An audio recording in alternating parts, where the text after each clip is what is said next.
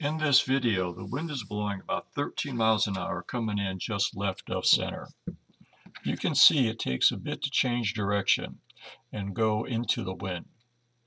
To paddle solo in a tandem kayak, you usually have to be seated near the center of the boat to have adequate control, as I am doing here. I'm also kneeling to make it easier to paddle harder, which conditions warrant. Inflatables are not known for their great handling characteristics, and the wind certainly does not help. The flat bottom does not track well, which results in a lot of back and forth at the bow, and the high bow does catch a lot of wind and can blow you off course. Considerable effort is needed to paddle against the wind, and paddle strokes need to be quick to keep forward momentum. My upright position also catches a lot of wind, as do the paddle blades as I go from side to side. Of course, going with the wind is a whole lot easier.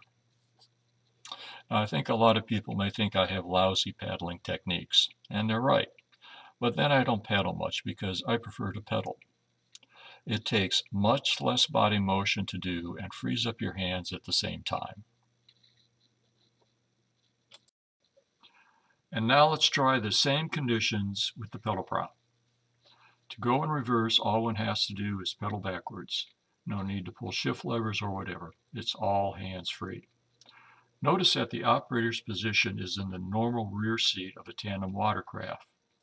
This is possible because the addition of a rudder anchors the stern and allows for better control than turning by paddling. In this point of view, you can see the water is a little choppy, but the track is still straight with no side-to-side motion as with paddling. My hands are also free to use the camera, unlike with paddling. Turns are quick, easy, and continuous, even as I turn 180 degrees downwind. The continuous force of the propeller against the rudder makes the boat act like it is on rails. The rudder is controlled by pull-pull cables connected to a lever near the operator's hand.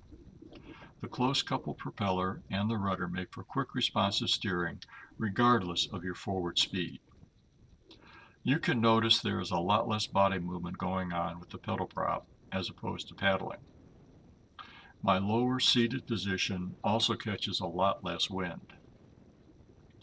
The pedal prop's trouble-free shallow water operation, close coupled propeller and rudder in the stern, and easy no-hands reverse provides your watercraft with unexcelled operational capability. And unlike most all other pedal drives, it is not necessary to change over to paddling in shallow water and beaching. There's also no need to lift the drive up. All you have to do is continue to pedal and go directly on shore. Thank you for watching.